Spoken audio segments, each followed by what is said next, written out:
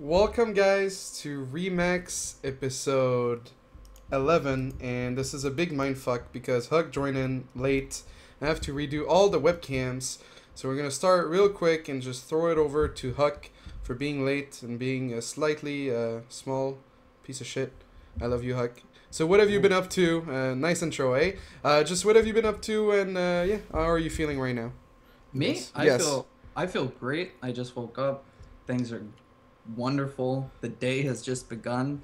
Yes. Slept a lot. I play I do this show, and then right after I play in the 32 men 1 cup boys thing, right? So I don't know. I'm excited. Yeah, I'm gonna have to try to find out a time to work out today. Other than that, I don't know. I've been cutting back on caffeine lately, so. Oh yeah, why? Yeah, It's food just apparently. healthier. And well, I'm not so excited about the food. The food's a little extreme. I'm like fucking constantly hungry.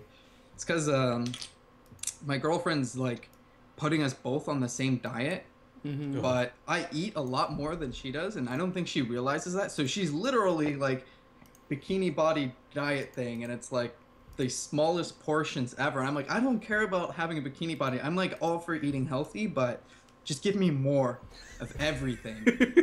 So slowly but surely we're gonna figure it out. We'll see. Yeah. Or slowly but surely you're gonna shrink even more, HuK. There you go. You're gonna get that bikini bod. It's pretty crazy, man. Cutting caffeine. I tried it. I slept 12 hours for 3 weeks in a row, and I was fuck it, and I went back on it like an imbecile. But yeah.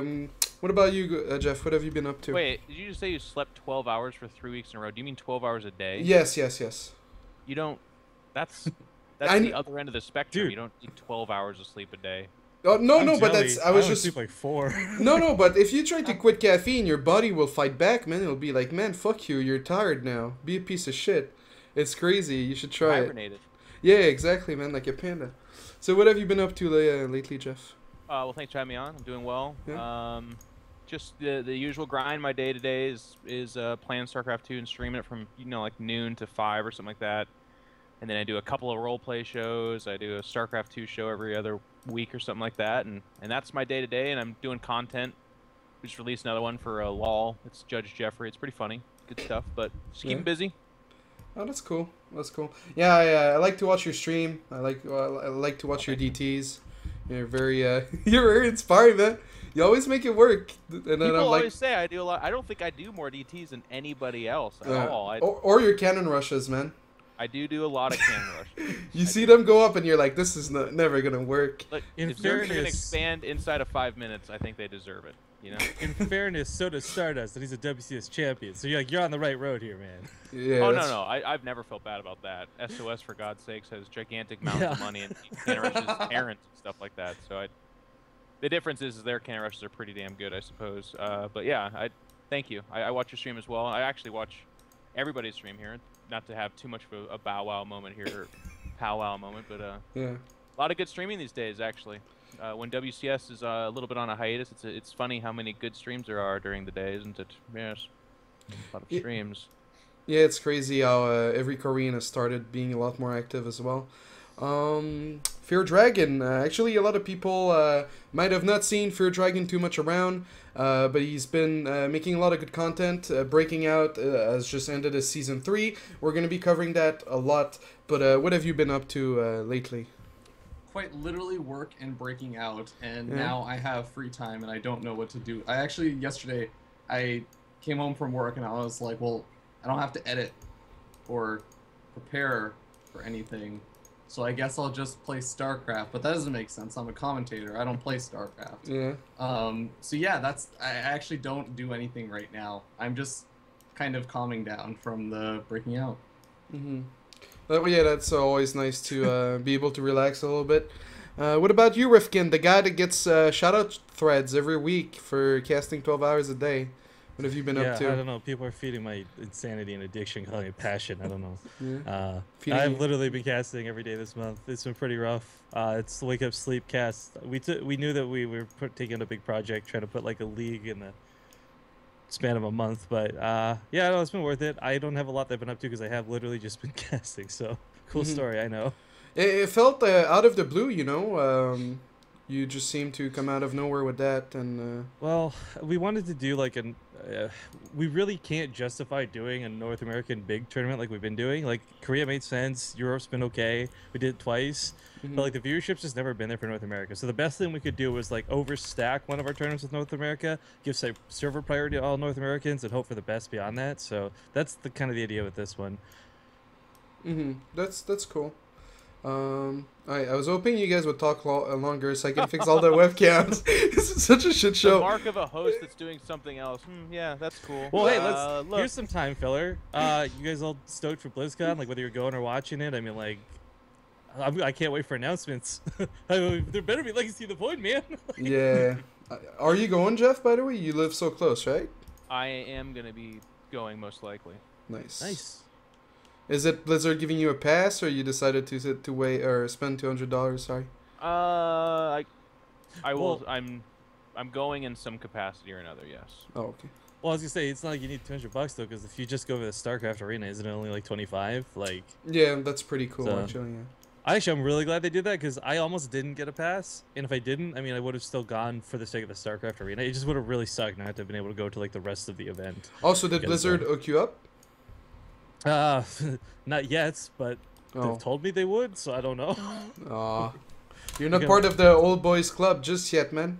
You Maybe gotta- not, but like I said, even if I can't get a ticket at the end of the day, I'm still gonna go. I'll pay the $25 for the arena ticket. Like I'm gonna enjoy it one way or another. Because I mean, even if I get like an actual BlizzCon ticket, like I definitely want to check out the other stuff. But I'm going for StarCraft. So Yeah, and it still hasn't sold out, by the way, which is really weird. Hopefully that's why I'm people- not feeling too pressure to grab a ticket right now.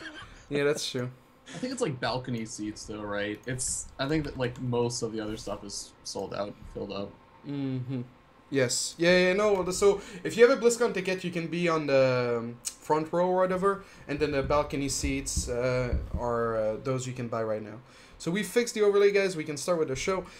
This week we're going to cover community tournaments. There's been a lot of them, and we have 2 guests, and I guess someone who also participated, iNcontroL, helping with breaking out. But we'll be talking about the ROI, you know, what we can do, or what they can do to improve it, and what the community can do, I guess, to support.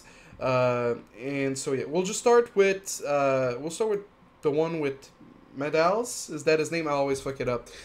So he had the last Foreign Hope. We talked about it last week, the results. It was Bunny beating Scarlet pretty convincingly. It was a 6-man tournament, and he came out with the financials on Team Liquid, and we'll be talking about just, you know, first of all, I know Rifkin's going to talk about this, but the way he stacked up his views, or whatever his stats. Oh, you, stats.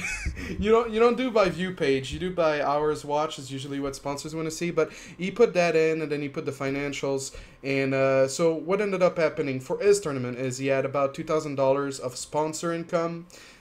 He raised with the community $150 on Indiegogo, $120 in donations. He made $470 from the stream revenue, and he made a total of 2.8K. And the total expenses with the caster payments, price pool, and everything, because he was hiring Rotterdam, right, Rifkin? Oh yeah, Rotterdam came on, and Yeah. I think Jurster joined him for the finals. Yes. So so his expenses, he made a total profit of $23.97. And Rifkin, why don't you start about, you know, if you had some feedback to give him, or maybe your thoughts on this tournament and how it went down. Well, I mean, I don't know. Here's the thing, and I've talked with Maddles a little bit about this. Like, first off, scheduling this sort of stuff sucks. I know there's a couple days, like, his finals ran over one of my qualifiers.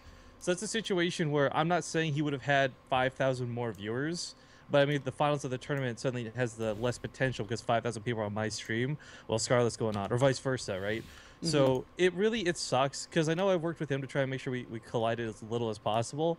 But what makes it even worse was I remember him tweeting he was upset that It was, Nation Wars. Nation Wars Korea had come up on a day where he had thought it was free, and then like all these other things. So I mean, for Maddles, it kind of sucked because I kind of felt like he took a day and he said like, okay, this day's mine, nobody else touch it, but nobody really cares if he's saying it. Like, you can't call dibs, right? So the other tournament organizers walked all over him. So it kind of sucked for him a little bit in that regard, but it's not like he did anything wrong. He was very diligent in trying to make days different. I don't know, like there's not a lot of feedback to give to something like that. It was a tournament that was kind of similar to what we did with the European, or who's the best European. He had a very different format, which was cool. The sort of round robin or whatever that was for the 3 days that they played out. Mm-hmm. I think at the end of the day, and I kind of told him this in private, like, or not really private on Twitter. Like, I felt one of the biggest detriments to his show was it was kind of like every time I saw him, it came off as beggy. Like, it was always asking for the money or the donations or the subscribers, right? Mm-hmm. And I told him, like, if he stops doing that, he'll probably get like more people who want to be inclined to it. But like for me personally, like I try and sub and donate to like whatever StarCraft streamers I can. I'm like the last person who's gonna like donate to somebody despite my generosity if they're sitting there asking for it every 5 minutes. So I don't know how big of a hole that played into it, but I know that for me personally, it was a big turnoff. Mm-hmm. Other than that, I mean, I thought the event itself was pretty solid. The games were good. He did a great job running it in a format that didn't like become overly complicated or stupid. I just think at the end of the day, as far as money goes and what he made from it, it kind of sucks that the donations were low and the Indiegogo was low and all that stuff. But the fact that he got like $2,000 from sponsors and stuff was actually pretty freaking good. Mm-hmm. Like, that was really solid. Oh yeah, no, I saw that in the thread, and I was pretty blown away by it. That seems like such a high amount of money compared to some of the stuff you get, and maybe Feardragon can tell us some of the stuff he gets. I don't want to get all your numbers or anything like that if you don't want to tell us. You can. I will tell you all of them when we come to my tournament. Yeah, but it's very easy. Okay. It doesn't compare. Okay, I get the message. HuK, do you have any thoughts about the last four in HuK when it comes to financials and how it went? I guess. Well, we already talked about it last week as far as Yes. the tournament itself.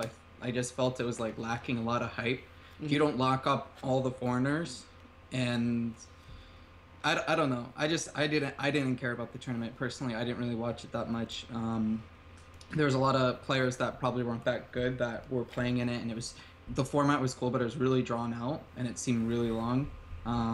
Other than that, I don't know. I would be happy breaking even, to be honest. If it's my first semi-major tournament, Yeah. I would be like, okay, like this went pretty well.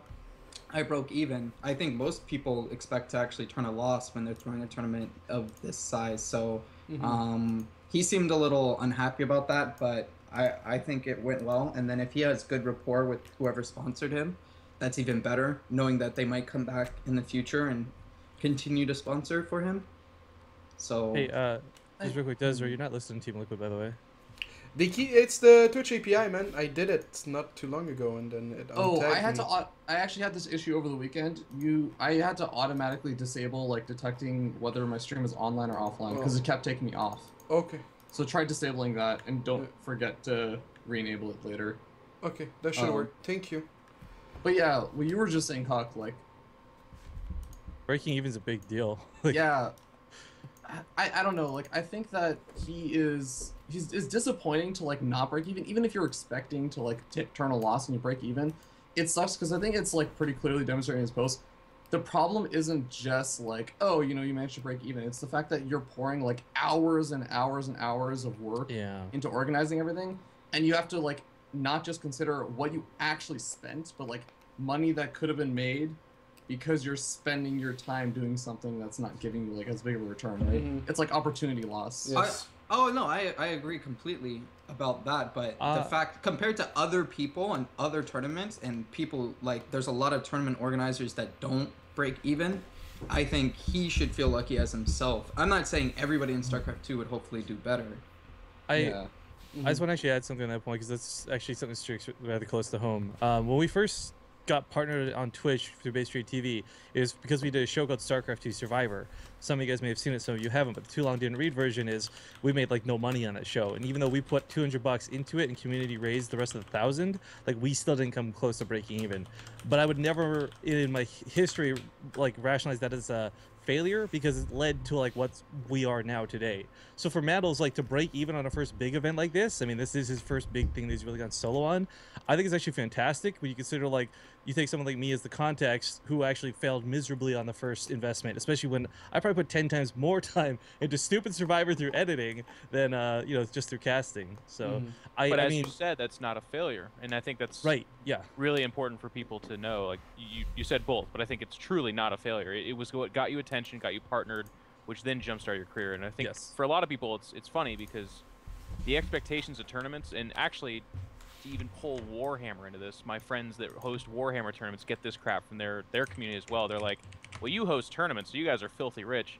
I don't know where that conception came. Like, because you're the one with the money. articles are all over about MLG like needing more money to run their tournaments. That was a little bit more outdated. They're doing better now, but in the past, they were like on the verge of sinking on millions of dollars because they hosted tournaments, which is largely in part an advertisement for the things that actually do make money. Tournaments do not make money. If you're making money on tournaments, you are established and you're doing really well. So I agree with HuK. For Maddles to break even, that's amazing. And I want to bring to the limelight what everyone else said, which is if you're hosting tournaments, it has to be a goddamn advertisement for what you're hoping to do after that and for you as a person. And I think one of the important things that I also agree with is when Rifkin said if you're spending the entire tournament advertising and talking about needing donations and stuff like that, you have to be really careful about what kind of image you're putting on, because that can underdog you really quick. That can typecast you as like, your tournament should be post advertisement, then you're doing like the sponsor advertisements, then you're doing the established shout outs to people that did make it possible, and then with that raised platform, you use that raised platform to then go back out and advertise stuff. But I'll tell you, it's funny because it's like there is a way to ask for donations. That is a part of the business model right now. It's a weird gray area that we're in right now because it used to be super frowned upon to ask for donations, but now with ad rev as poor as it is, this is one of the ways you monetize yourself in gaming. So you have to find a way to do it. I'm on the side of Rifkin where I say don't do it too much, but if you turn on like some of these top streamers on Twitch, not necessarily StarCraft 2 people, man, it's like turning into Wall Street on Twitch. It's like, it's like a fucking ticker going off over on the right hand side. They're like, man. sold to you. I got another subscriber. I need another donation for $100. And they're like, you gave a donation of $200. And there's like nothing going on, but it's just like there's a game in the background, but there's all these fucking numbers flying around, and they're just making money. And I tune in, and I'm like, well, I don't want to watch this shit at all. But then they have 6,000 people watching them, so you got to pick a spot. Yeah, and I agree. It's crazy the amount of money people can make, but for Maddles, I feel like you have to look at the long term. You have to look at like what you can do once you you're not doing a tournament. You're building to make more tournaments. So like for him to be disappointed that he doesn't make money off the first one, I mean, it's understandable since you put in so much work, so much time and effort. But hopefully, he can regroup and have more successful tournaments in the future. Well, it's fine. Yeah. It was a success. To break even's a huge success. Yeah. Well, and it had conflicting issues, and he didn't have as many viewers as he wanted, but I still saw it. I mean, it still had decent viewers. What, 4,000 to 5,000, right? Each time. There's one more thing that, unless you're like a tournament organizer who's not a player already friends with everybody, there's one other benefit where you start getting to know the players as well. So, I mean, the fact that Bunny won that, Bunny's going to be more inclined to come back with an event that Maddles is doing because Maddles has paid him, Maddles has worked with him before, and he hasn't been a nightmare type thing. Because I know, like, right now, a lot of people get lost in the fact that, most gamers know each other, they're friends, but, like, people like myself or Feardragon or Maddles kind of coming in from the outside, we're kind of outcast a little bit. We're not buddy with everybody. It's really hard to make those connections in the same way. So for Maddles as well, that's another big thing that people shouldn't overlook, is the fact that now he's got connections with players who will play with him again in the future, that will participate in his tournaments. Yeah, it's awesome. And to be fair, like, I just want to say also, I feel like we may be over exaggerating, like him saying that he considered this a failure, because I mean, he says like he does consider this a success. I think that he may have just been a little bit more hopeful with how stuff was going, that maybe it could have gone a little bit better. Yeah, of course. I agree. I went all overboard there. So, next up is you, big boy, Feardragon. So we have breaking out, and actually I have the stats here, so we can go back in time and... Alright, I have the income stats on how much money I made from the show, so those are all ready. You can go ahead with those I stats. have all the stats. Yeah. I have all of them ready. I feel like this is going to be like when I get paid for casting. It's gonna be right. So we'll start with me typing invitational properly, and then we'll go into the viewer numbers for the previous tournaments. And we were talking about this pre-show actually, And hosting kind of, hosting is good. It gave you better numbers, but it also doesn't show a clear picture of, I guess, like progress, because you went up a bump where previously you wouldn't have, because hosting was impossible. So you started the first one in November 2013, an average of 350, a peak of 700. Your second, I guess your finals wasn't as successful. Breaking out number 2. The breakout invitational, sorry, number 2, May 2014, average about 300, peak 500. Second day, average 400, peak 500. And then this was, well, your breaking out tournament, I guess. Breakout Invitational Season 3, average 500, and then the second and third day was average 1,000 with a peak of 2,000 every time. Are you satisfied with the way things are going? I'm really satisfied. I do also want to say, like, shout out to, we're, I guess, on this direction on the cameras or something, like, wherever Graham is. Yes.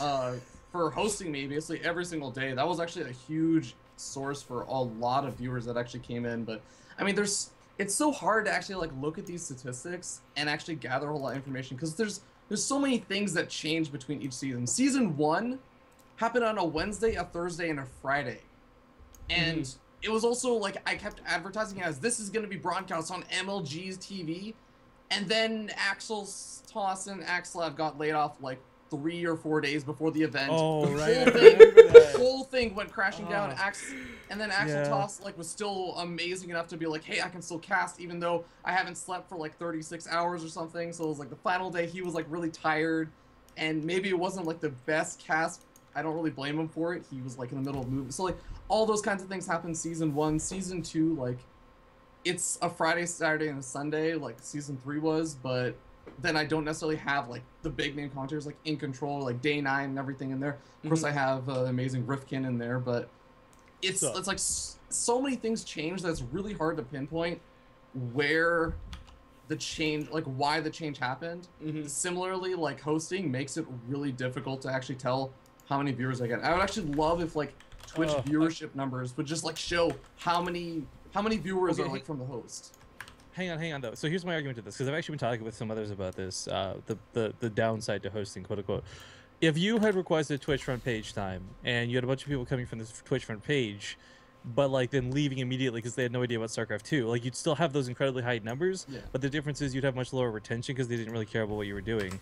I kind of think hosting's almost better than that in this regard. So like a lot of people see the front page as the most valuable thing you can do, and it does bring in a ton of viewers. I'm speaking from experience, but the problem is all those viewers come and go within like 10 seconds. But if you're hosted by somebody who's doing similar content, you see that, okay, Rifkin hosts you for say 2,000 viewers, and you finish the cast with 1,800, you know that you actually kept a pretty good number of viewers, even though they may not have been in your channel. The idea is that you still retain the viewership.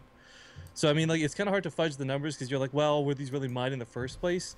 But it's at the same time, like, if you're entertaining enough to keep those numbers, if you had just been more popular in the first place, you would have had them. So it's kind of like, I wouldn't dwell too hard on it, because if you can keep the numbers, then you're doing good. Yeah, I was just playing devil's advocate, it's pretty great that he was able to keep this many amount of viewers, and also this time around you had the addition of iNcontroL, Day 9, and you also had, how did it go with Tempo and Zombie Grub? Those are, I didn't watch those. So, wow, okay. desRow. So iNcontroL Day 9, just to obviously be clear, in case it wasn't already apparent, I've never casted with either of those guys. So by the way, thank you for that, Jeff.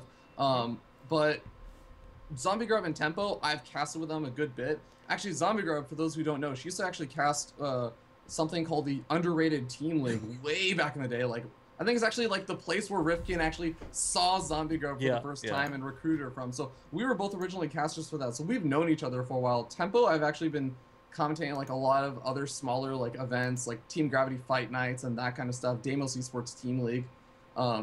So those were kind of like my comfort casters, where I know how those casts are gonna go. I'm not gonna be super anxious about it, and it's gonna be weird to say with iNcontroL here, but I was quite literally like shitting my pants Thursday before I was gonna cast with iNcontroL, because I was like, oh my god, I better have my shit together. And the same thing happened with Day 9. So it was kind of nice to have a small little break time in between where I wasn't Well, shitting in myself. his defense too, I sent him a message saying he better have his shit together one day before. Yeah. I believe it. Yes, of course. How was your experience casting the breakout invitational? Sorry, People Control. mix it up so much. Yes. It's supposed to be Breakout Invitational, and the show is breaking out. But yeah, casting was great, and again, it's gonna get super weird because iNcontroL is right here. We're gonna start I'll talking cover about my how the ears. cast went, and I would love to hear if you have any thoughts on it also. But I think the cast of iNcontroL went well. So one thing that definitely became much more apparent when I casted with both iNcontroL Day 9 is how much, and this is gonna again sound like it's not something I hear a lot of casters talk about, but it made me realize how little I know about the game. Oh. And that kind of excites me because sometimes when you start casting with like the same people all the time, especially when you're like a smaller tier caster, like I'm much smaller tier than like not only iNcontroL but even like Rifkin and everything. I only really commentate with up and coming casters usually, which means that most up and coming casters are kind of shout casters, because if you're really good at the game and you have a good understanding of game and like game knowledge, you're probably either one, a player, or two, you're already doing really well, because analytical commentators that are good are kind of hard to find. So I'm so used to commentating with like other play-by-play commentators, etc., that I got to see like an entirely different perspective of like, oh, this is what it would be like if I'm commentating with someone who really has their shit together in terms of game knowledge, etc. So that was really revealing to me, and I kind of was unprepared for that when I commented with iNcontroL. I think people may have been able to, like, if they go rewatch the VODs, they can probably point out sometimes, like, wow, what the hell is Feardragon talking about? Hopefully I did a good enough job of sticking together with it, but it was amazing. It's actually, like, so different to commentate with people who are, like, really professional, because there were so many times that, like, Jeff and Sean would actually, like, save my butt from saying really stupid things, or they would like play off something that I said really stupidly in a really like kind of more positive light. Like they'll turn it into, oh, well, you know, that's interesting proposition, let's think about that, and this is probably why that's not the case, but that does lead into something. Like they'll play it off really, really well, and I was just actually like really happy. It's so weird because people talk about like players, they get to like, I know, like you think about like high master players, they get excited when they play GMs and stuff. Yeah. Because then it's like, oh, I have the replay of how this person played and how I fare against them. I basically just got the same thing, but like the caster version of it. So now I get to go back and rewatch it and figure out what the hell I was doing wrong, etc. So I really enjoyed it. What about you? Sorry. What about you, Jeff? I want to know because you know you've casted big stages like BlizzCon, DreamHack. How did it? Obviously, it's not the same thing, but how was your experience? Oh, it was great. I've cast smaller tournaments before in the past, and I've worked with projects like this before, and I genuinely, like, there's a lot of people, I don't know. When I say a lot of people, what I mean is Redditors, which actually ends up being like 1% of the actual people that watch the game, but there's a lot of people that will say like, oh, I can't stand watching lower level games anymore or something like that. I've never had that problem. Super low level, like if it was a bronze tournament, I think I have a very difficult time. But these are very good players, and they're playing really exciting, fun games. So I get excited about that alone. It's just fine for me. And I've worked with Feardragon in the past before on various different things, and like I've never had. I guess I'm lucky too. I've never had the experience where someone's like, "You're going to be casting with Bubbly Bo Tompkins," and it's like, "Hi, Bubbly," and he's like, "Hello," and it's like, "Oh shit, this is going to be a terrible cast. I'm really worried about it." What is Never that been name? like that. Bubbly? Well, you have to come up with a name that isn't actually somebody. I could be like, "Well, I was terrified of casting with Bothy Love Dragon," you know, who's just like really shitty commentator. I'm about to make up. Like, no. Yeah. That needs to be an alternate like ego, by the way. Just That's my new alt ID on StarCraft. So I've never had that experience. So I am totally comfortable, totally fine, and I thought it was great. In fact, I had to pull a little bit of a dick move because beforehand, Feardragon is like super professional, very organized. He's like, did you watch the videos on the players? Did you like, what's your summary of how their play style is? I want to sync up on this. And I was like, yo, it's fine. We're totally okay. Like, just take a deep breath. We're gonna do this. I don't really want to have a 20-minute discussion about the players because I play with these guys all the time, and like, we're okay. And he's like, okay. Like, and I felt bad after. I was like, man, if you look at that out of context, that was a pretty dick move. But I think you need the context is important though, because honestly, I think it was like right. I think it also helped me because again, I was already saying I was sort of like nervous about it anyways. yeah. So to be honest, thank you for that. That actually helped calm me down a little bit. I stopped thinking so much for a little bit. It was either that or I could just like full tilt you and you like start freaking out and crying into your hands. But I'm glad it went that way. Yeah. So yeah, no, it was great. Good. Rifkin, you wanted to say something. I cut you off. Oh no, it's just Feardragon because we're buddies. Like I think if I was a stranger with him, I'd treat him the exact same way. We were professional, but like when he and I were casting Copa America, I was just stop. I'd be like, "Are you fucking serious? Yeah. Like, why did you just say that?" Like, Yo, dude. By the way, that first Copa America cast, I pulled out like very basic statistics that I looked up like on a Liggy Lag 10 minutes before the broadcast, and you're like, "What? You have statistics? Get out of here with that!" I'm like, these are like so easy to get. Come on, man. Yeah, that's true. Liggy Lag's a great site. I just want to finish the Breakout Invitational. So the format was a little weird to me, and maybe we can talk about that. I don't think it was bad or anything, but it felt like a lot of best of threes on the final day before the actual finals and semifinals. So all of the best of threes on the final day were show matches. Yeah, it had no impact on the tournament. Yeah, but that's also one thing I was wondering because some of those matches was mirrors, and so if they won their semis, they would play that specific mirror in the finals. You think, looking back on it, you would have taken like just a Protoss because there was no Protoss left, so there would be no way to study. I'm really glad that Graham brought this up earlier. But about player connections with players, I don't have many. I actually like the list of players that I probably like the really high level pro players that I have on my Skype are probably yes, you desRow, iNcontroL, who was I wanted to be commentating the event, not playing the show matches anyways. I had QXC, Masa, Pendulous from the previous season of Breaking Out, and HuK. Yeah. So it's kind of like I don't really have a whole lot of options unless I want to reach out to, again through like Team Liquid and all that, like random like tweeting out and direct messaging people. Like I have to really work to try and get a hold of people to try and do those show matches.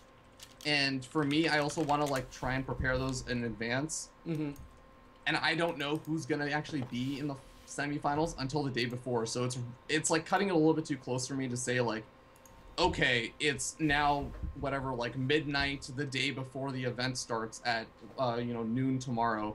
Let me start messaging players and see if I can get somebody to play like 4 best of 3s. Like that's cutting it a little bit too close for me. So I just prepare that stuff like a month in advance. Yeah.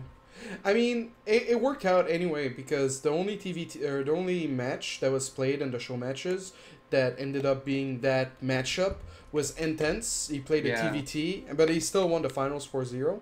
And there was a little bit of upsets. We talked about it last week. I don't want to do all the results, but we thought Bales and Jon Snow were the favorites, and Intense being like the third favorite. And then Jon Snow lost to the semis to Brazilian. Bales didn't make it out of groups, and then Intense wins 4-0. So, grats to him for that.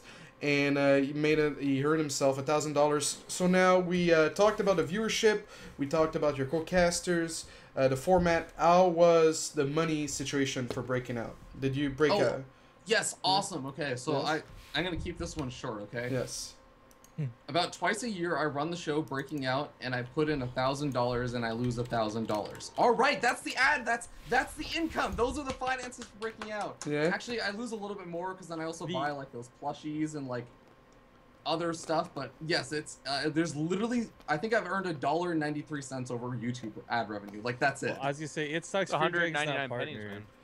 It really sucks that Feardragon is not partnered. Not because he can't run ads and make some money back, but like it I also got affects the quality of the show. partnered yesterday though. Oh, well, take it all back then. Screw you. Yeah. Run those ads, son. Like. Yeah. And I mean, it'll help just make some money over time. Being You'll partnered. be making literally dozens of dollars before you even add enough. Okay. Yeah, I don't know what ad revenue you guys get. Depends what. I've streamed like 41 hours Several this month or dozens something. of dollars. Yeah. But yeah.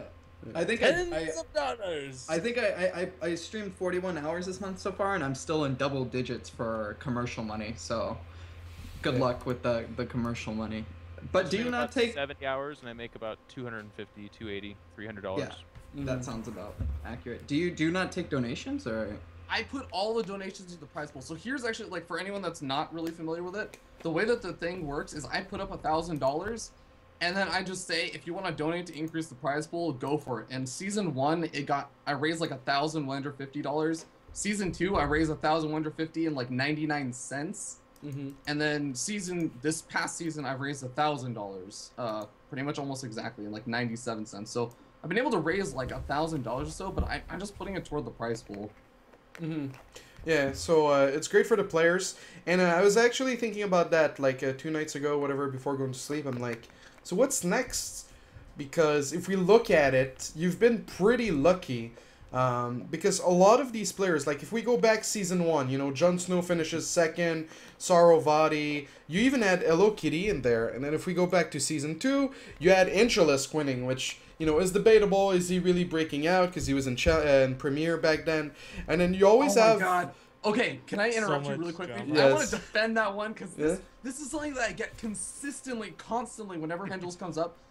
He applied, so like there's a whole process. It's called the Yes. Breakout Invitational, but there's actually only like 2 invitations. Yes. And everyone has to apply. This stuff happens, like the invitational happened in May. Yes. He got in like February. He wasn't in Premier League or anything like that. This is before he like 3-0'd Scarlet or like anything else. Hendrils is like known in like the Canadian scene. Yes, yes. And people like may have heard of him, but was like not getting. Well- his biggest result was getting second to Massa every single He game. was like 17-2 against desRow by then, so I think it's like. Oh, yes, that's true. He beat me many times. Where'd the 2 come from? Disconnects or? What? No, fuck you, man. Come on. I beat him in Montreal on my own turf last time we played offline, so it kind of matters, okay? Come on. Yeah, language barrier. Yeah. Wow. Okay. So, but you know, so I think you got kind of lucky with all the player pool you have. Are you gonna take back people that played in previous seasons? Like, what's next for So season the 4? The rule that I use, and this might be apparent by the fact that Jon Snow's in season 3 and season 1, is that there's basically a 1 season layover right now, where if you were in like season 2, you can't be in season 3, etc. Okay. So I think I'm probably going to be sticking with that rule, because we also, like, for those who don't know, everyone applies, and then we actually go through, I have like a committee formed of secret individuals, and we basically approve or deny. Like, if HuK applied, I'd be like, no, you don't actually need this money. Like, Man, I asked you so many times and you let me down. I just want to break out, man. Just want people to recognize me. But yeah, like, I mean, for example, if, say, I don't know, Hendrils applied again for season 4, I'd be like, no, dude, you're really freaking good. Same thing for, like, Arium or something. What who's about also, like- Nathanius? I don't know. I guess he's not broken out as a player yet. Yeah, because no, he's gonna be probably trying not. for. He's Nathamius. No, but he's gonna be Famous. trying for Challenger, man. What if he makes That's it to true. Premier? But I think his goal is to give money to people that don't have money and are Okay. It's breaking an out as incentive. players. It's an incentive system for people who are trying to get into it, but there's no like intermediate step between I'm going pro and I think that I can do this if I keep putting time into it. Mm-hmm. Yeah, That's like so the it's like entire purpose of this. yeah. So Nathanius wouldn't necessarily need it. He's already financially secure, and if he wants to be a pro, then good luck. But I think it's less about the money for a person like Nathanius. It'd be more cool to see him competing, and if he actually did well, Yeah. people would think that's cool. Yeah. I don't think Hopefully- anyone. hopefully WCS. I want to see Nathanius make. No. Oh yeah. I I'm don't know. gonna try. Even Challenger would be. I don't know, Wait, man. you say you're gonna try? I think you'll. I mean, like you got to think about all the Korean players that were in Challenger and Premier, and then you got to like, just take them out of the equation. So every North American that was in Challenger, just bump them up to Premier almost. Oh yeah. And then there's gonna be all those spots in Challenger. as Man, well. I don't know. Play devil's advocate. Like if Nathanius makes it into Premier, we'll never desRow. hear the end of it. We'll never hear the end of it, though. It's true. desRow, you made Nathanius is like the Premier. only foreigner to make top 8 quarterfinals of the Elite League. I'm just saying. So Wow. Yeah. Okay. No one wakes up for that, man. That Come first on. one. that's all Koreans make. Can you tell me you could beat Marine King and make it to the top 4? I don't think so. Sorry, Des. Yes, I know. I can't win that battle. So Breaking Out Season 4, do you have any timeline? I'm planning to try and like maybe do an announcement in February, qualifiers in like March, just like 1 month at a time. And So your probably, goal like, is just same thing. Yeah, your goal is just 2 a year then, right? It's not exact. It's not like an exact science of like I'm starting every single year in February and starting every single year in August. It's more just like, okay, how freaking tired am I right now? How long will it take for me to recuperate and do this again? And then that's kind of where I just set the next one for. Okay, that's cool. It makes sense. So best of luck for that. I was really excited about having you on the show because of just the success you've been having.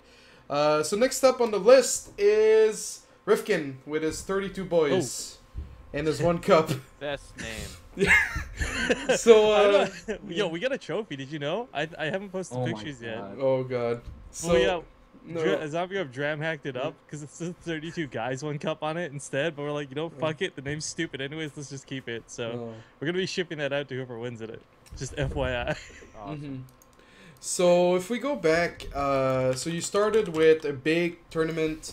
You had a big intro with Tempo making a song, and so that was your first big tournament, right? Hey, no, hang on. I'm so salty about this. We made that song. I wrote that shit and he sung it. Like everyone seems to think it was all Tempo, and I love him and I give him all the credit in the world because he made it awesome. But yo, I wrote that shit. I'm just saying. Or you think Yeah, you're you some did, like, kind the of first 8 Eminem or? seconds. Yeah, definitely. Mom's spaghetti, arms ready, etc. All right. So to go back with the timeline. So that's the first one, right? Yeah, the big one was the first big event. We had been saving up for months leading up to it because we didn't have a big subscriber count. We didn't have floods of donations coming in. I was taking cuts out of my own ad revenue because Zombie and I, for those who don't know, we split the ad revenue like pretty much 50-50. So I was taking cuts out of my end on top of subscriber fees. We were just basically taking like 30%, 40% here and there, stockpiling up like the winter in order to run that first one. And it was awesome. By the way, your Liquipedia page, you need volunteers to get on that shit because I can't find the information I'm looking for right now. So you had that. I think we'll just fast forward to maybe your last one before 32 guys 1 cup. So wait, there's more? Yes. So your second European tournament, right? Yeah, that's the second one we did because I really enjoyed working with them for the first one. Like I more so than the Koreans. I have no shame saying that. Oh, I see. Yeah, I mean, they're definitely not. They're playing for the viewers, not just the money. I think when it comes to Europeans, but so how was the financials? Because you're putting everything you earn back into it, but. So well, I guess you glanced over the who's the best European one, but the quick timeline for those who don't know about our tournaments is we took the ad revenue we made from the first one, which was actually close to $1,000, which obviously didn't cover that price point the slightest. We put it into the second one, a community run raised the rest of it. And I realized very quickly if we wanted to, we could probably community raise like one big tournament once or 2 months at a time. But like that's the idea of Base Rate TV was always to become self-sufficient. So while donations help a lot, we couldn't rely on that model. So we're trying to go back to our subscriber count. Our subscriber count's quite high now. I think I could boast that we're like above 500 since we got those extra new emoticons. So with that, we're able to like more confidently put on these tournaments, these events. And now it's like, okay, well, with that sort of subscriber count, like once every 2 months, we actually have that money right there if we don't run like a show match or something in between. And since we got the attention of like CM Storm and Cheers for Gaming, like they're putting some money into it, none of which I can really disclose, but they're helping out. So it's cool that we can actually start running these things without burning a hole in anybody's pocket. Well, your pocket. Well, it's less our pocket now. I mean, everyone's like, because I talked to Todd about this and some others too. They're astonished that like we don't take money from the subscriber count. But the whole idea of the subscriber count is like, look, you guys put money into Base Trade TV, so you're gonna get something out of it. And that's the tournaments we put on. That's more content we can do. Because the thing is that sucks is like we're not going to be WCS anytime soon. We're not having our own Acer Team Story Cup. So like this is what we do. Maybe one day. Rifkin announces war on WCS. I wanted to call this one, by the way. So 32 Points 1 Cup. I saw those out there. I talked to some people at Blizzard, and I said, "Can we call this not WCS? It would be kind of funny." They're like, "No, absolutely not." So that's Plan B of 32 Points 1 Cup. Yeah, and you've got some flag for it too, eh? Yeah, but the thing is, I don't really care. Yeah. Man, like, okay, we've had a lot of people contacting us too, and I'm talking like legitimate people who are like team managers and stuff, saying like, look, if Madalisk plays or Scarlet plays, are you guys gonna change the name of the tournament? And my response to all of them have been like, no, it's a stupid name on purpose. It's a bit of a joke. Like, you know, And you we're gotta having stand some up for fun men's with rights at some point. You know, Right, if people, like- if men want to defecate into each other's mouths, and you know there just so happens to be a tournament named after it, that's fine. it. Well, I mean, the thing I'm learning very quickly, by the way, is none of the Koreans Cocaine's actually powerful know drug. about that. By the way, like nobody knows about that. So that's been Let's awkward. show them. Let's Good. show So them. you educated all these people. Where did this name come from? Well, But no, I mean the idea is like for us, I don't think names really matter. We made this all came down when we started. Who's the best European? People got so upset. They're like, "How could you call it? He's not the best European. You didn't invite this person or that person." I'm like, you could never. The point wasn't to like be the, okay, this guy's the best European in the world. The end. Who cares about WCS? Who cares about Fragbite or anything like this? It was just a fun title for the name of the tournament. And since then, we kind of realized like we could have fun names for a tournament and just fucking run with it. I mean, our last one was Wait, All There's right. More with Billy Mays as the mascot. I mean, come on, like this is like. At this point, we're just trying to, I guess, push and see what we can get away with. I don't know. It's funny. let me cut through. Okay, the advertising mastermind that is Rifkin's for a lot of people out here. You name a tournament something controversial, people talk about it, people get interested in it, and it fucking works. That's been since the beginning of time. Yes, these are funny names, but 32 men, 1 cup. Come on, you can put on a sheepish grin and be like, a lot of people didn't know about that video. Yeah, and a lot of people did know about that video, and it's funny as fuck, and that's great. And then if you name a tournament the best European player, of course that's preposterous. There's so many different ways to measure who the best European player is, but that's fucking interesting. If you name a tournament the top 3 controlled North America tournament and you don't invite HuK, then that's fucking hilarious too, and that's going to get a lot of controversy and people are going to talk about it. Or even better yet, you do invite HuK, and then HuK maybe doesn't win that tournament, and then people are like, oh, you're not top 3 control anymore, and then that's advertising for you, and that's how tournaments work. When you name a tournament like the Rifkin Classic Fall in October between the weekends of the 13th and the 20th, people won't. They'll call it fucking that tournament. They don't care. You're not wrong at all. I'm definitely not so devious as to think about these things ahead of time, but it's more one of those things like, oh, this happened to work out well. If you guys ever watch Base Rate TV, you know we're hardly professional. We like to have some fun. You know, we got fucking first blood built into the game, for God's sake, like whatever.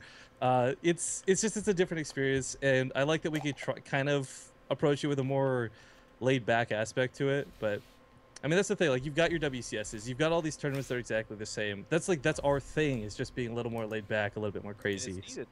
And that's why, like, even on a larger scale, the model of like Home Story Cup is so celebrated. There shouldn't be a Home Story Cup every month. There should be 2 or 3 a year, and they're so different from everything else. They're great. Or we've had a few other tournaments, like fucking ESL did the 1 player wins everything tournament. Oh my god! If you did that every single month, you would destroy the scene almost singularly with the tournament. Like, it'd be horrific. It's terrible.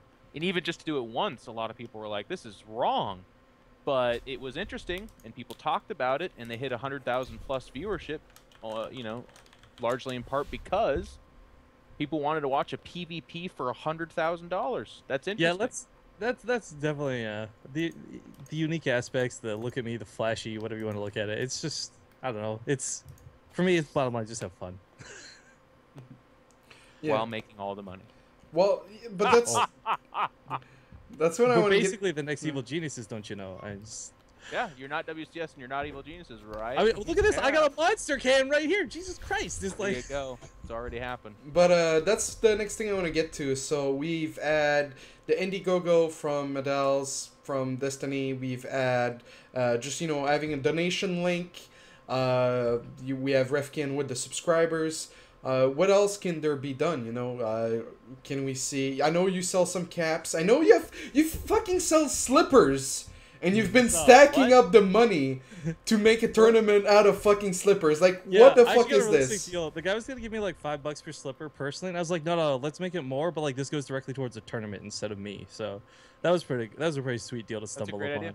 It's borrowing from Dota, their compendium stuff that they do, which is fantastic. Okay, so like, I don't know, what do you ask guys? Like ways for ad revenue or like ways for people to make money? Like, I mean, I'm happy to answer anything, but I don't know quite you're asking. So, do we need like people to start selling shirts? Do we need like fucking merchandise, so- posters, pins, wristbands, you name it? I think it's hard though because you gotta make a brand. Like if you like let's say anybody here, let's say Feardragon, because no offense Feardragon, I love you, you're probably the least popular person here. If he starts selling T-shirts, his close friends will buy it to support him, but you know your average social StarCraft fans could be like, oh, that guy did that one tournament breaking in or something. I don't want to whatever. But like you take someone like iNcontroL, even if you don't watch iNcontroL stream, you know he's been on like DreamHack. He's the face of Evil Geniuses half the time. I mean, you're more inclined to buy like one of his T-shirts. So it's kind of hard to just push merchandise. That doesn't work, and we learned this very quickly. So what we started doing was like we started giving away a lot of merchandise, and because people wouldn't win, all of a sudden they would want to buy it. So there's definitely like more to it than just simply, oh, your face on a shirt, here you go, good luck, have fun. You definitely have to game that one a little bit, so to speak. Okay, so you don't think the answer from Adals or Feardragon or even yourself is just to push shirts so I don't hard? think you make enough money from that to really be worth it either. I mean, I think it's like $2 per T-shirt sold or $3 at most. I mean, it's really not a lot because I do through Spreadshirt and I don't have like a manufacturer or anything like that. But I mean, still, we can give our stuff out there. I get so we went to IEM Toronto. We ran into like 10 people wearing our T-shirts there, and that blew my mind. I was expecting to see like maybe 1 or 2 close friends, but like we had like 10 people in the row and like the 5th row back, whatever, just all wearing our shirts on like day 2. Like that to me was like crazy because all of a sudden like you realize, wow, people are actually wearing my shit. Like what the. Yeah, it's awesome. Swearing, but... What about you, iNcontroL? With your, I know you sell shirts. Do you do well? To be honest, merchandising, it's tough for all the reasons he just listed. But like, yes and no. Like every month I sell, as little as 2 or 3 or as many as 20. But the shirts are like $25, and usually the deal you have, at least if you have somebody else doing it for you like myself, is you're only getting a very small fraction of that. So it becomes a motivation factor. Like I really heavily advertise subscribing to my channel because a good portion of that does get budgeted towards what I can count on, and that's monthly, right? Whereas with shirts, if I turn my Twitter into a hey buy my shirt machine, I would start losing followers. It'd be less interesting. It would kind of cut into the integrity that is me as a character. That goes back to the Mattles thing too. Like you can't just constantly say, "Hey, buy my shirt, buy my shirt, buy my shirt." People are gonna be less inclined the more they hear it. Exactly. So I definitely talk about it. I advertise every once in a while out there, and it does okay. But unless you're a mega big star, that's not really something you count on. I don't think. I mean, what's that guy? The LOL player. He says he made like $1 million off his. Oh yeah, fuck that guy. Fucking Ocelot. I want to see the stats from him saying that he makes whatever absurd. What was it? It was like 500k euros or something a year, and I was like, there's a lot of LOL players that get really good stream numbers, and I know they make good money off of their stream more than anything else. But there's no fucking way that guy makes 500k euros a year. That was bullshit. Didn't Thorin or someone talk to the team manager and say like, and they were like, yeah, we think he's making up these numbers even like. Yeah, that came out. It's total bullshit. I think it's more of like he was hyping himself up for the fact that hopefully the hysteria that he makes that much would make him into someone that is really that credible, and he could go out and find sponsors or whatever bullshit he was looking to do. That's bullshit. I think he had an argument with fucking Last Shadow, who I know Jeff knows of, over like Last Shadow coached his team or something. Yes, and he wouldn't pay him. And it was like $50 or something, and he had to fucking like harass Ocelot for that $50, and then he still didn't get paid. Someone who's making fucking 500k euros that's different, a Chris. year. When you got that money, got to hold on to it, man. Oh yeah, that 50 fucking bucks, He's man. got that money. I mean, he doesn't let it go. So Jesus. Yeah. But okay, so let's get back on topic here, Chris. So yeah, shirts. Maybe not. Personally, I know I've been selling my what? I'm just gonna say real quick, the biggest source of income for us is like ad revenue is so flaky. Sometimes you'll make a lot, sometimes you'll make very none. Subscriptions on Twitch are consistent. They're awesome. People argue like, well, I don't want to support Twitch, but like the thing is, so whether you like it or not, it's good to help them. So it's a thing where like it's a consistent number you can look at. I can look at my number and I say, okay, if we got say 500 subs flat, I know what my money is going to look like next month at the bare minimum, and that gives me more flexibility of what I can work with. I know my limitations, and I'm not going to go spend all this money we don't have because maybe I'm hoping for one sick donation or something, right? So I mean, as far as what's available, I say, to the public, because not even everybody has access to merchandise. Not everybody has a Spreadshirt account or whatever. I think subscriptions on Twitch have got to be the number one, without question. Yeah, I mean, yes and no. I feel like you put out a lot of content for subscribing. I feel like subscribing can take you as far as you'll let it take you. Like, do you give enough perks? Do you do you try to do things with your subscribers? Do you have good emotes? It's definitely like the easiest way to start making money for your tournaments. And we'll go into the last but not least topic of the financials. The Godfather of StarCraft, Destiny. It's supposed to be a little bit outdated. It's supposed to be a little The outdated. Godfather of StarCraft. Well, I mean, when you're gonna hear how much money he fucking made off of his tournament, then I mean, we can. I mean, it's a community tournament, and he was the most successful. Therefore, being the Godfather of StarCraft when it comes to community tournaments wouldn't be too far stretched. No. Made more than medals.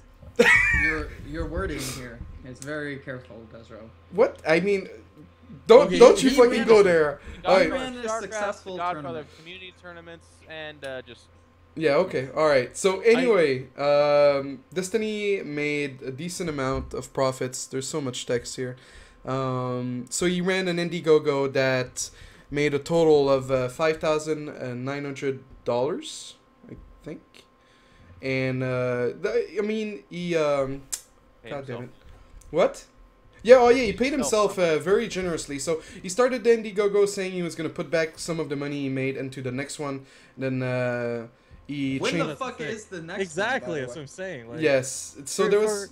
Yeah. Hang on, no, Desmond, because you were talking about this before the show, before you too far into this topic, because I know you're Yes. gonna get hyped about it.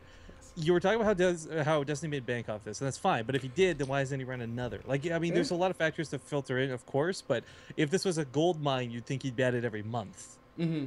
Well, let me also set the tone of this too, because I was a part of that. I casted it. I also read his, what do we call it, post-tournament Mortem? Yeah. report. Yeah, post-mortem. TV kind of coined that term His for these thread. tournaments. But I think this brings up a really interesting topic of discussion for me, because I followed very closely. Destiny worked his ass off for this. He actually, not to like compare dicks or something like that, but as far as from what I can tell, or at least from my following of this, the tiers, the interaction, the reporting on what they're gonna get out of this, his like he's actually kind of scarily accountant-like in his thoroughness with this. Like, he was very thorough with it, and he worked really hard. And then I thought one of the funniest things about this afterwards was when he reported that he paid himself what he did, which it was like a month's work or something like that. It was several $1,000s. People were like, that's absolutely outrageous that you pay yourself that money. Well, hang on one second. How many old people do you think But watch I'm okay with StarCraft? it. What the?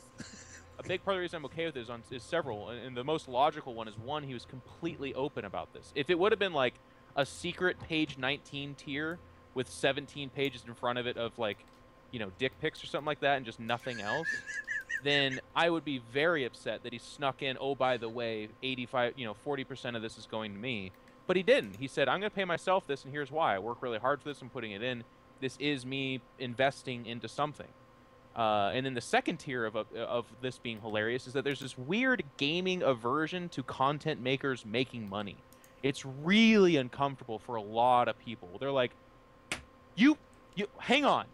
You hosted something and you made money from games? You fucking... And they're like, let's go report it. Let's go. Can't. Let's get on the forums. And they get so mad. And it just... Destiny was one of my favorite people to do this, because he put it down hard. Each person, like, he went a little bit internet psycho on it. Like, every guy's like, you shouldn't have paid yourself. And then he was like, Destiny logic, which is like, based loosely in logic, and then, mostly armchair quarterbackism. But I was on his side with this. It's stupid that people are so against that. So he was up front with it. He worked hard. I followed that. And then he made money, and that upset people. And I can easily defend that for him too. Mm-hmm. I think one of the more logical reasons of why it's okay for Destiny specifically to make money from this is that it's easy for people to look at him and then see, like, okay, if he put in this amount of time, he took it away from his normal job, which is streaming. So he probably would have made more money doing other things besides this tournament, aka just streaming the normal shit that he does. So when he does this and you look at the money he made, you're probably like, okay, that's a lot of money, especially when you compare it to these other tournaments that we were talking about previously, where they barely break even or they lose money and they still invested a shitload of time. But when you look at Destiny, it's easy to see like he could have easily made more money just by playing games and fucking around on his own Twitch channel. Yeah, He didn't play a single ad during that whole tournament.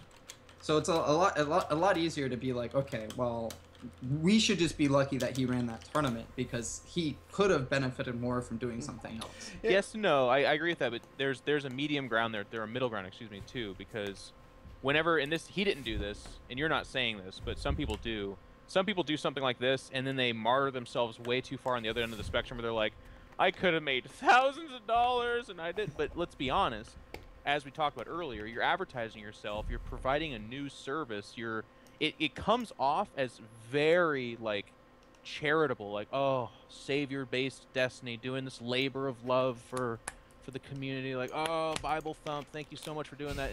But like at the end of the day, it's a giant service to himself as well. It's a we-win situation, so that's why I'm completely okay with it. But there have been a few times in the past where some people do this, and then they come out and they're like, well, because I ran that tournament that had 30,000 people watching and I only made $5,000, it's going to be a tight month this year. My my $25,000 dog is going to have to eat actual cold food for the first time in its 3 months life. You know, and it's like, well, I don't feel bad for you in any way, and it's kind of weird that you're convincing people that you do sound like you're in a bad situation, you know. I think I want to actually talk about the ad revenue part of this real quick. I know a lot of you guys, and I think this applies to everyone here except for really me and Feardragon. We got here late in the scene. We never saw what good ad revenue looks like. So for me, when I ran my tournament, and I made like, you know, I think day one, I probably can't give them direct numbers, I'll get in trouble, but let's say like $250, $300. Like, I was ecstatic. I was like, holy fucking shit, this is amazing. And I'm sure for you guys, it's probably like, wow, 8,000 viewers for $200 or whatever, like that's garbage. But the thing I look at is, and I actually talked to Destiny a little bit about this that kind of blew me away, was I think he didn't run ads for multitudes of reasons other than just like, you know, fuck ads. But there was a situation where if I've got 8,000 viewers barely, and I know like most people are using ad block nowadays or Twitch Turbo or whatever, like if I can make that much money and he's got, you know, a good 4,000 block more viewers, and what you guys have to understand too is like when you run ads, like there's a significant difference from like 200 to 400 than there is from 1,200 to 1,400. Like the numbers just exponentially gets better the more people you have when you run ads. So for Destiny to have like say 12,000 people on stream and you didn't run a single ad, like on one hand it's like great, cool, you did this great service, you didn't run ads, you give us quality content, but on the other it's like you kind of also lost out. Oh, you know what, this is a good analogy, it's like dropping a mule instead of scanning. Like instead of running ads, like he could have made more money is the thing. So this tournament is like already successful, and you consider it could have been better. There's a lot of different aspects to this, but that was the one that kind of blew me away, that he didn't run ads during his event. Like, and I kind of get why, but it still was like, whoa. Like, I think that's interesting too, because I agree with you, but there's actually now there's kind of a newish culture in the last, I don't know, I want to call it a year, but this is completely out of my butt. Where if you do run too many commercials or really commercials at all, you're actually going to lose a certain portion of viewers because so many people ad block and so many people have turbo that there's just not commercials anymore. Like back in the day that you're referencing when HuK and I would stream during Christmas and we had baby. Oh my god. And we would explain to the viewers, we're like, you know what, fucking, well, back then too there wasn't as much ad blocking. It's on the rise as opposed to like in the middle or, you know, lower. It's growing exponentially, so more people are doing it. So at that time it was more acceptable to run commercials, whereas now when I stream, I'll stream for 5 hours. I'll run 2 90-second, 1 60-second, and a 3-minute at the very end. That's all the commercials I'll run. And each time I do it, 400 fucking people go, God dang it, commercials! I'm out of here. Fuck this, and they walk away. You know, and it's very different. So I do agree with you. You obviously make money from running commercials, no question about that. But the amount of money you make is a lot less, and the people that you lose for it kind of de-incentivizes you to want to run commercials. Actually, I've definitely felt that too with the smaller tournament casts and stuff. Just to go back to Destiny real quick, because I want you guys to discuss this. So you got a little bit of shit for it. And I think it just came down to his expectations when he first started, saying, I'll put whatever I make into the next one, and then doing 360, or actually 180 on that, and taking all the sponsor money and paying himself, which, I mean, it's fine. Like like HuK said, he's not streaming, so... Wait. Is he... I thought he was still doing the next one sometime. Yeah, no, but there's no money towards the next one. What he said was, whatever money I make, I'll put into the next one. And then in his post-mortem, he said, nah, I'm paying myself. The next one, entirely crowdfunded. This is how it's gonna go. So whenever he does the next one, now there's no money. So, and this time he wants to raise $10,000, is what he said when that post was made, which was in August. So, I mean, so he got some crap for it, but he kind of had wrong expectations to begin with. And I want you guys to talk about this, Chris. Well, it really depends how long this next one is. I mean, if he waits until like fucking Legacy of the Void comes out and he's like, all right, Destiny 2 time, baby, then I'm gonna be like, okay, that's kind of stupid. And it also depends how much money he has. If he goes to raise the money and the community has to dish out 100% of it, again, it's kind of sucky. Just because people put in money based on the fact that if there was leftover money, it would carry over to the next one. So I think people would be disappointed in that. It really depends how much money he has in the next one and when it is. There has to be something said about that though, real quick, before we get too far off that point. Where if you're ever donating money to somebody, and I stress this all the time, like, don't give away money that you don't mind parting with. Like, you have to expect no return. Like, if I give HuK $5, but he should still be held accountable. If he said one thing and then it doesn't happen, there is an accountability there. I mean, yes, I agree with the people. Like, I would never give money to something unless I trust that person. But if he held another tournament and he said XYZ is gonna happen, I wouldn't 100% trust Destiny anymore about that fact, because he did say that and that's not happening now. I'm not saying people should always believe 100%, but you have to hold people accountable if they say one thing and then that doesn't happen. There is a level of accountability there. The problem with just going by like that sort of like train of thought and just saying like, you should just assume that the money is gone, is that you're like, when you do that, you're kind of just encouraging people to say, well, if I can just convince enough people of this and I can get away with this, then I'll get away with the money. Like, you need to try and hold people accountable.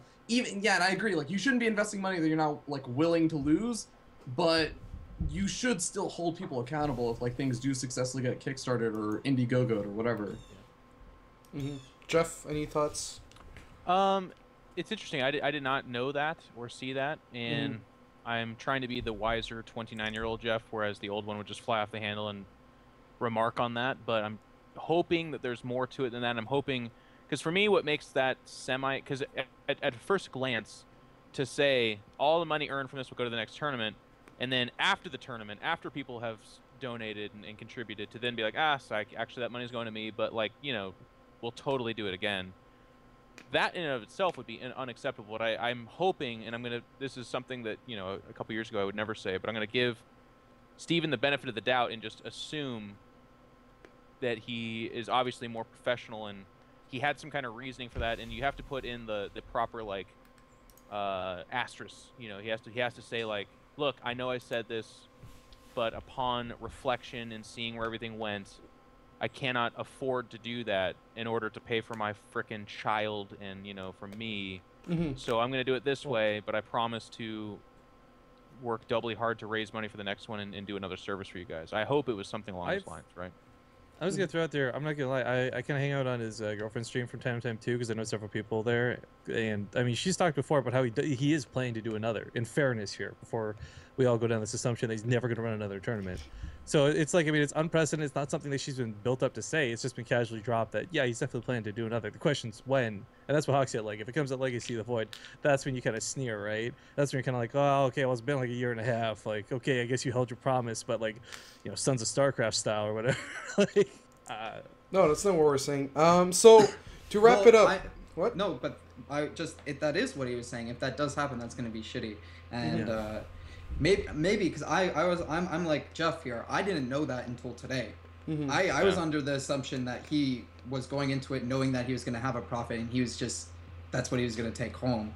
But if he promised that, that's the shitty part that comes in. But once again, maybe like if it's a line of like, I won't do another tournament unless I'm able to take away this profit, then I would rather him take the profit than not run another tournament, obviously. So hopefully that's the case. Yeah, so that was the most successful community tournament we've ever had in the StarCraft community, and we went from we covered basically every big community tournament. I don't think there's anything we missed. Foreign hold by medals. There's probably some previous ones that we didn't cover way back, but we're gonna take a small break and then we'll be back with actually I guess Rifkin, you can do your shout out since you have to go to cast your 32 I gotta guys go one prep cup. for Yes. I gotta go prep for 32 Boys One Cup. If you guys want to watch that, make sure you finish watching Remax first. But it starts in about 45 minutes from now. HuK is gonna be playing second today. I'm putting up there, but he's probably somewhere else on the overlay. It'll be HuK versus Major second. It'll be Intense versus Jon Snow first. It should be some pretty good times. It's the first North American group. All best of threes, pretty standard stuff. Twitch.tv/BaseTradeTV. Oh, thank you again for coming on and talking financials. So guys, we'll be right back in just about 3 minutes. Stay tuned.